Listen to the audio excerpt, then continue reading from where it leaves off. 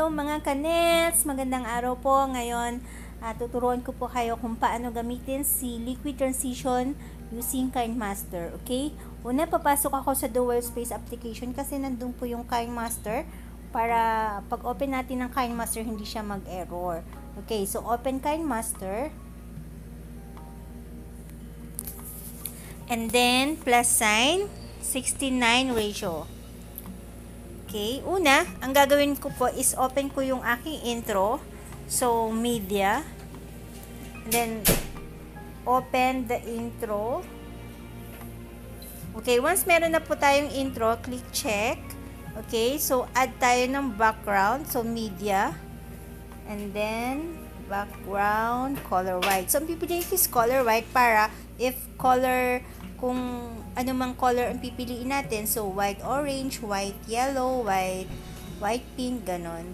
So, ayan. So, pahabain muna natin ito si background.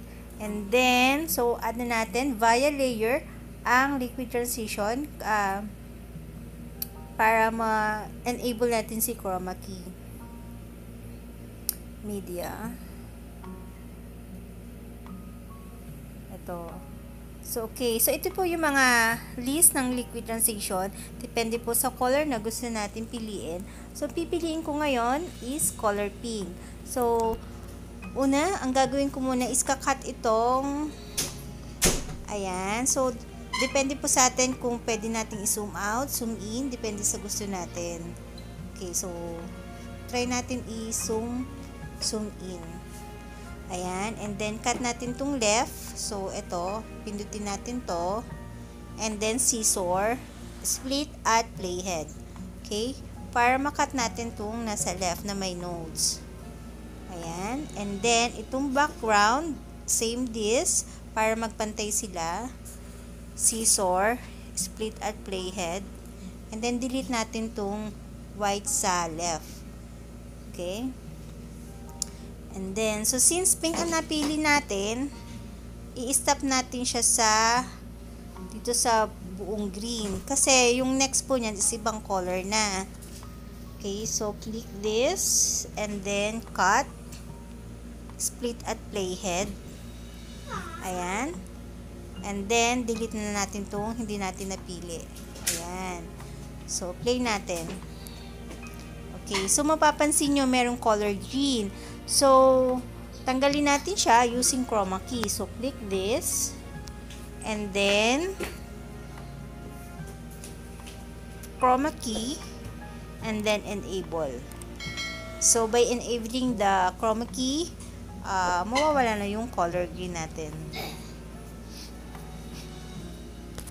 Play natin siya. Ayan. So, again. O, diba? So, pwede na tayong mag-add ng ating mga video. So, pahabain na lang natin tong background. Kung gaano kahaba yung video, yun din ang haba ng ating background. Ganun po. So, for example naman po, hindi pink ang aking gusto. Pipili tayo. Let's say, kung lalaki, blue, depende po. If girl, and then favorite color niya is yellow, pwede nating palitan. So, delete po na natin to. And then, delete. And then, layer again. And then, media. And then, export natin itong liquid transition. So, for example, ang gusto ni girl is purple. Ayan. So, off. Ayan. Wait, extend natin itong background. Kasi para ayan. Ito maganda yung ayan.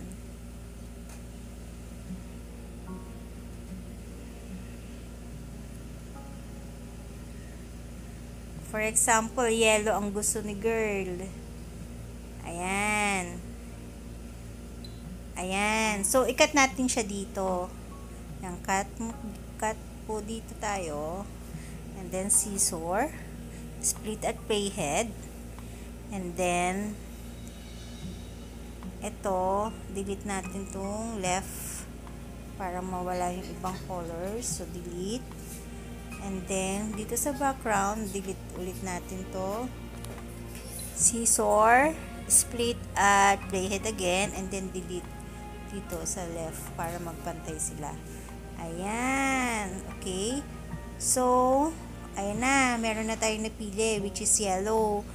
So, stop natin siya. Ayan. So, stop natin siya kapag nagbuong green na. Kasi, yung susunod ay ibang color na. Okay, click this.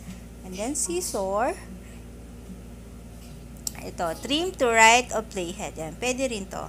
Ayan. So, and then after that, enable natin si chroma key to remove the green color. Ayan, chroma key, enable. Okay, check. Again, play again. Pwede nating i-extend siya. Ayan. So, ayan, again. So, ito yung intro ko. So, and then after that, punta tayo sa liquid transition. So, pagpalagay natin yung intro, hinaan muna natin yung volume ng intro ko. Medyo maingay siya. Okay. Ayan. So, usually, ang ibang YouTuber is ginagamit ang liquid transition after the intro, within the intro, or sa in the middle of the video. Yun po. Napakaganda po ng medyo maganda dating kapag mayroong liquid transition sa video.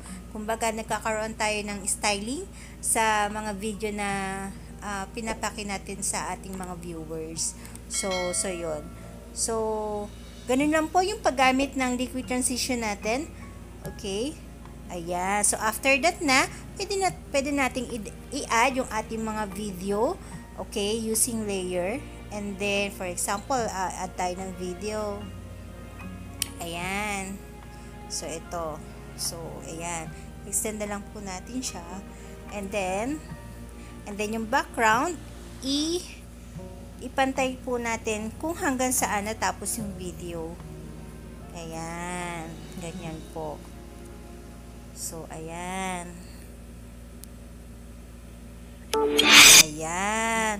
Ganun po yung paggamit ng liquid transition. Sana po may natutunan ulit po kayo ngayon sa aking tutorial. God bless po sa ating lahat. Palagi po tayong magdasal. Stay at home po. Maraming salamat po. Bye!